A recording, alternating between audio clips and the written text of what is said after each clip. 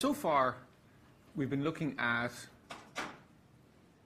probably historically at least, one of the central problems in the philosophy of mind to do with the mind-body problem, which has to do with phenomenal consciousness, qualia, phenomenality.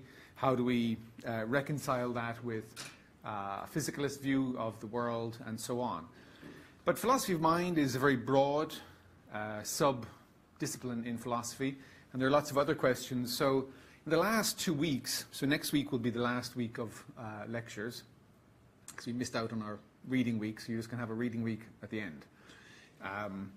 So for this week and next week, we're going to look at briefly, very briefly, you could do a whole unit, as we've done so far, on phenomenal consciousness on either of these topics. But we're going to look briefly at two other issues in philosophy of mind. So along with the problem of phenomenal consciousness that we've been looking at, probably the other biggest problem in philosophy of mind is the problem of intentionality. And that's, as we'll see, a question about how it is, especially for a physicalist, something like a human brain can come to have representational states at all. So how the brain or the mind can represent things in the outside world, how you can have a mental state that's about something else. And in particular today we'll look at Daniel Dennett's intentional systems theory. Okay, so that's the lecture for today. We'll look at briefly just at intentionality and propositional attitudes first. I've mentioned propositional attitudes a few times, but we'll go over them in more detail now. Then we'll look at intentional systems theory and very briefly at one objection to intentional systems theory. Okay, so intentionality and propositional attitudes. What's going on here? So first, folk psychology. Folk psychology is sort of the ordinary way in which we think about each other and each other's mental states and how we explain and predict one another's behavior. In particular, in terms of things like beliefs and desires. So when somebody does something, you can attribute certain beliefs to them and certain desires to them because of what they've done. So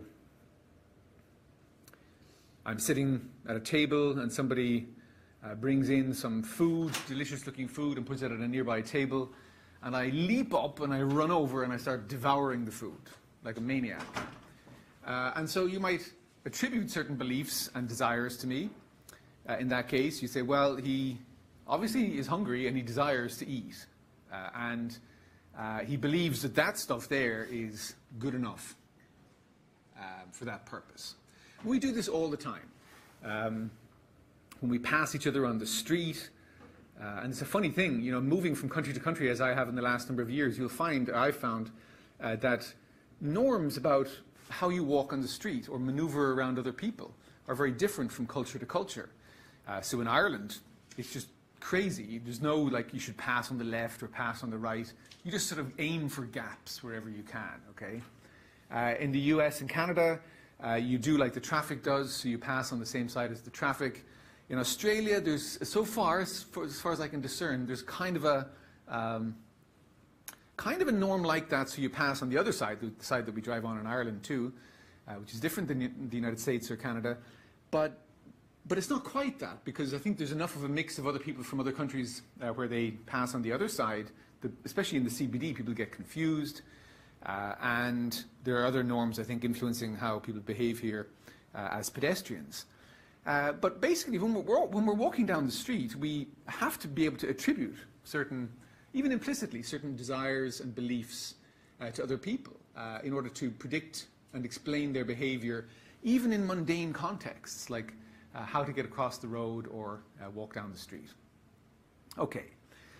So what we're doing in those cases is we're attributing intentional states or propositional attitudes to people. So a propositional attitude, we'll talk about it more in a moment, is just something like a belief or a desire. It's an attitude that you can take towards some sort of proposition or content. So this food is good to eat is a proposition.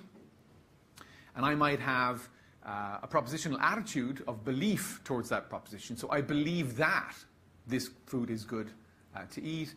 And I might also have the propositional attitude of desire towards, roughly speaking, towards that content. So I desire that, let's say I eat that food. It's slightly different. But.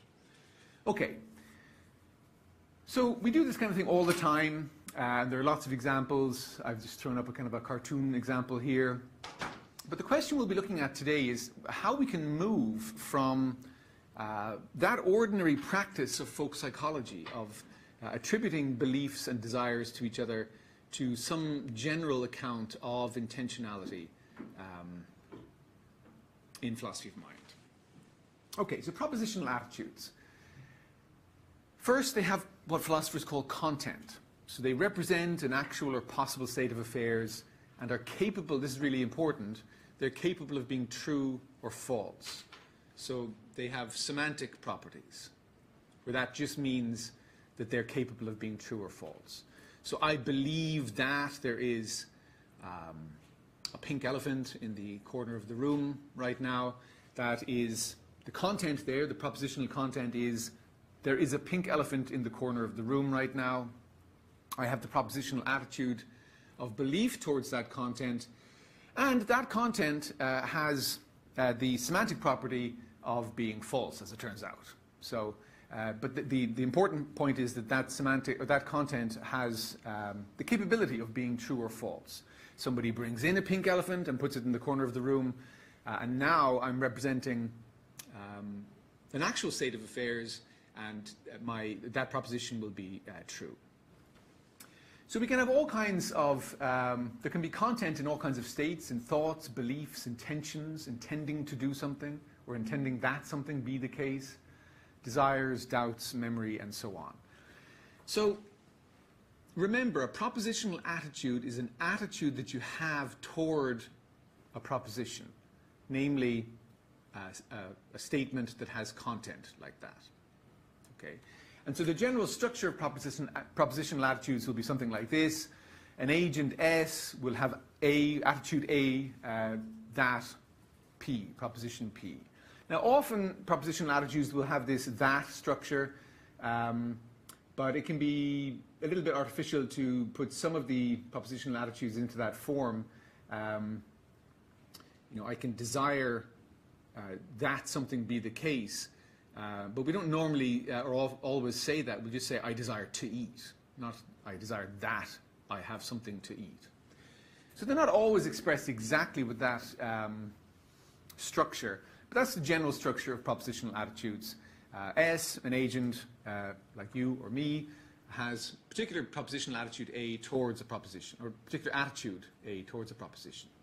So, for example, Lucy believes, remembers, hopes, etc., that the sun is shining. Now, there's lots of complicated issues here that we're going to be skating over quite quickly, but just to mention them in passing at least, the truth or fulfillment conditions are going to vary not only with the content, so that's obvious, I think, it should be. How do the truth conditions vary with the content? Well, I believe that there's a pink elephant in the corner of the room here right now. That content, as it turns out, is false. Okay. I might also have the belief that this bag is brown. Well, that's true. And so the truth condition, or the truth of the proposition is changing, obviously, with the content. That's not mysterious. But what you may not notice from the outset is that the truth or fulfillment conditions change with the attitude. What does that mean? Well, think about belief and desire. So I believe that there's some nice food there to eat or something, or I desire that there be some nice food there to eat. Now, in the case of belief, it's kind of like perception. My belief is true, roughly speaking, just in case there really is some nice food there to eat. If there isn't any nice food there to eat, then my belief that there is obviously false. But if I hope or desire or wish that there be something nice there to eat, that propositional attitude has a different type of satisfaction or fulfillment condition. It's not strictly speaking here a truth condition, because we don't assess it by looking and seeing whether there is something there to eat. Instead, there's kind of a fulfillment condition. I want the world to change so that it will in fact include, as part of it, some food there that's nice to eat. So the truth or fulfillment conditions change depending on the attitude. So basically a belief represents the world as being a certain way, and it's true just in case the world is that way. A desire has a satisfaction condition, and it is satisfied or fulfilled just in case the world gets to be a certain way, the way that you want it to be. So it's slightly different. Okay. Now, the interesting thing about intentional states, now intentional states just are content-bearing states. Any state that has content in that way. So a mental state like a belief is going to be an intentional state because it has content of a certain kind. Now, the interesting thing about these intentional states is that they're about something. So if I have the belief that there's some nice food over there to eat, then if there really is some nice food over there to eat, I have a belief about some state of the world. So the belief itself refers to something other than itself. Beyond the belief, it goes out to the world and is a claim about how the world actually is. And if the world is that way, then it's a belief about that state of affairs. So as Jacob puts it in the Stanford Encyclopedia article, intentionality is the power of mind to be about, to represent, or to stand for things, properties, and states of affairs. So I put at the end here that this shouldn't be confused with the intention in the ordinary sense, so I intend to go and get a cup of coffee or something. So an intention in that sense is, in fact, just another propositional attitude. It's the attitude of intention towards a proposition. So it's just one more example of an intentional state. But the important thing here is just that intentional states represent, or at least putatively represent, states of affairs, say, roughly speaking, in the world. And they can be true or false. Obviously, this guy, if he is dreaming that he's outside walking in the sun, he might have some dreamlike belief state. I'm outside walking in the sun. But that propositional attitude taken towards that content means that the belief is false in this case. Now you might think, well, this is not really sounding very mysterious. Maybe it's not sounding as mysterious as the problem of phenomenology, of qualia. But it is a bit of a mystery how some things in the world get to represent other things, how that's possible. What determines the content, say, of mental representations. And in particular, what we're trying to do here is explain intrinsic or original intentionality, not derived intentionality. All that means is that, for our present purposes, is that we might say that something, we can just give it meaning or something, just arbitrarily, and so we will have a derived intentionality. I can say that this, from henceforth, whenever we are in this classroom talking about philosophy, this bottle means something, right? And I just pick something for it to mean. And it's about that thing then, but just arbitrarily, we pick it as a sign for something else. And that's just derived intentionality. It gets its intentionality in a derivatory way from me, just assigning it that intentionality. But original or intrinsic intentionality seems to primarily, or perhaps exclusively, seemingly exclusively, pertain to mental states. When we have a mental state, like a belief about the world, it's not like our belief gets its intentionality, the fact that it's about something, just arbitrarily, in the way that I might give some intentionality to a bottle or any other sign, object that I would use as a sign, in the way that that gets its meaning. It just seems to have the meaning, your belief, your mental state just seems to have that intentionality by itself. Okay, so there is a problem here about especially how to give explain that kind of intentionality in naturalistic terms. Now, one way of doing it, which I've just gestured at the bottom here in an article from the Stanford Encyclopedia on mental representation, is to say that any structure or system that has the capacity to be information-bearing can be intentional even in an intrinsic way. So obviously, if some system is bearing information, maybe just because we're putting that information into it, it might not count. But any system that could bear information in the right sort of way could be intrinsically, could have intrinsic intentionality. And the idea here is that, especially in relation to the computational theory of mind, roughly speaking, the view that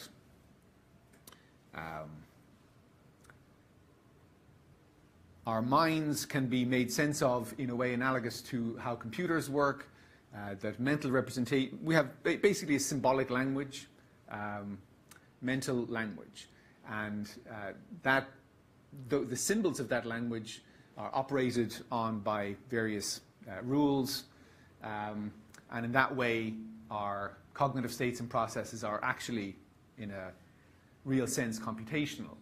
And so the idea here is that a mental representation, as a basic concept of the computational theory of mind, might say that, well, look, cognitive states and processes are constituted by the occurrence, transformation, and storage of information-bearing structures. And so that kind of intentionality isn't any more mysterious than some other intentional system, even sort of moderately intentional system like a thermostat that seems to intrinsically bear information about the temperature in the ambient environment. Okay, so here the idea is that we can give some sort of naturalistic account of intrinsic intentionality in terms of information, just the capacity to bear information. Okay, so I'm just gesturing at that as a whole research project in philosophy, but it gives you some idea, at least, about how a physicalist or a naturalist would try to give an account, a naturalistic account of intentionality. Now, the idea of intentionality goes way back. Franz Brentano, a German philosopher, thought in particular that it was the mark of the mental. What does that mean? Well, just that if we're looking for something by which we can define what a mental state is, the suggestion here is that a mental state is a sort of state that can have a certain kind of intrinsic intentionality. That being about something in that way is the mark of what it is to be mental. That's a slightly different characterization, of course, than, say, the one we looked at when we looked at Nagel, where he thinks that phenomenal states in particular are defined by what it's like for the creature to be in them or to undergo them. So roughly this idea says that all mental states are characterized by intentionality, even phenomenal states, although there might be a problem there, and no physical phenomena, at least no physical phenomena outside of human brains, are characterized by intentionality. Now this expression comes up, I know, in the unit guide, intentional inexistence. I've always had terrible trouble with this expression. But for present purposes, don't get too hung up, because there are actually debates about what the heck this expression even means. But the idea here is just that whenever a mental state, like a thought or a belief, is about a certain object or state of affairs, that state of affairs or object seems to exist within the mental state. It's like it's stamped in there. It's represented. And so the object is in some sense contained within that mental state. It's represented, let's say, in that mental state. Now that's going to be the case not only for objects that actually exist, but also for imaginary ones. So you can say or believe something like, all unicorns are white. You have a state that is directed at the world, is putatively about something. Of course, it's about nothing, because we'll assume that there are no unicorns. But that object that you are purporting to to say exists, and you have a particular belief about it, is still, as it were, stamped in your mind. Okay, and so it exists there as a representation, at least. Okay.